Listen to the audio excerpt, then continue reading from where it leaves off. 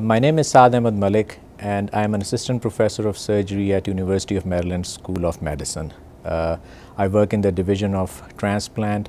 I do liver and kidney transplant from deceased as well as from living donors. I do multi-organ procurements from deceased donors. I do hepatobiliary surgery and pretty much basic general surgery operations in transplant patients. So I am originally from Pakistan. I did my medical school in Pakistan. I did my internship and then I did general surgery residency in Pakistan. And I was always interested in liver surgery as well as liver transplant. And there wasn't really much going on in Pakistan.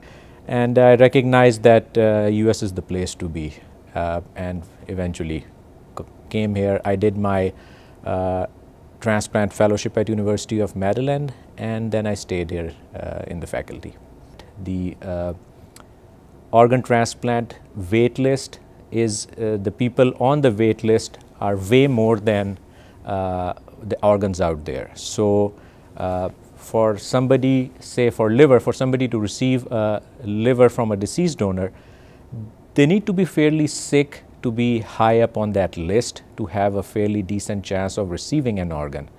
Now, if somebody is able to donate part of their liver to them, that just takes, that changes the whole equation because they don't have to wait. They can get that organ at a time and date of their choice. So it is an elective operation. You'd get it done when you're not sick. Generally, these organs also tend to be of better quality than deceased donor organs.